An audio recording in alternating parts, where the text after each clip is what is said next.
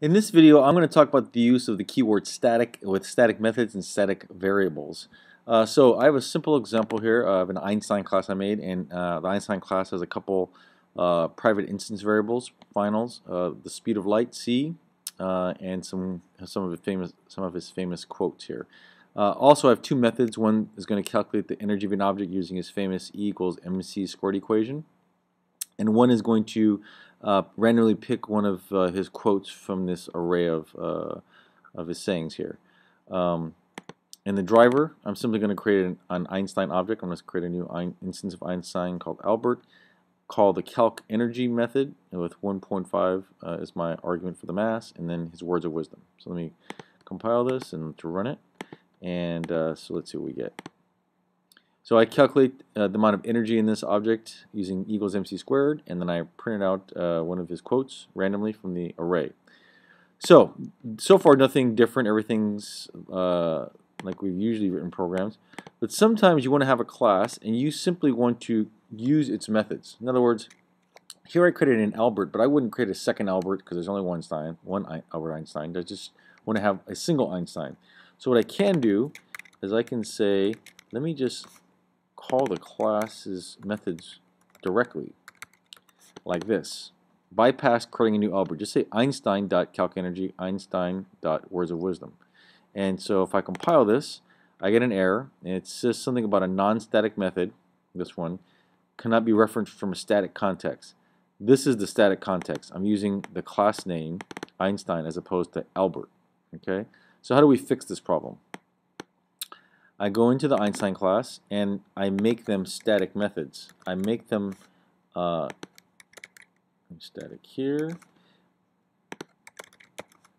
static, make everything static, so that I'm able to call them using the Einstein notation, not the Albert one. So creating an instance of.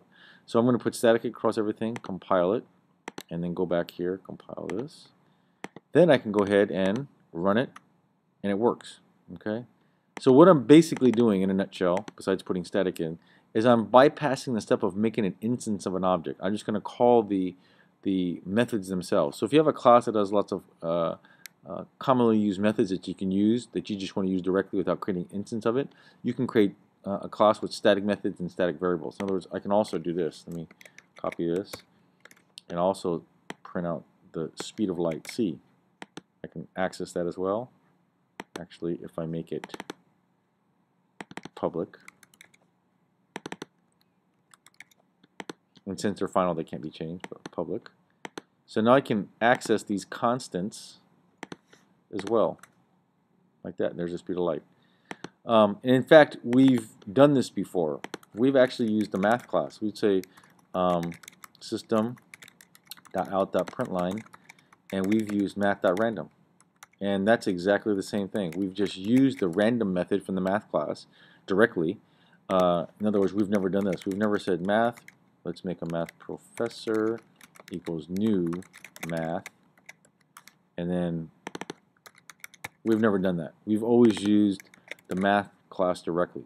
So that the math class actually is a collection of static methods that you just use, along with constants like pi and the letter E in that class as well. So if you look in the Einstein class, that's what the keyword static does, but it doesn't really change what's in the method. We never touched these. We just talked about how they can be called from the driver. So that keyword static is what allows us to do that. So in a nutshell, that's the purpose of static, with static methods and static instance variables in a class.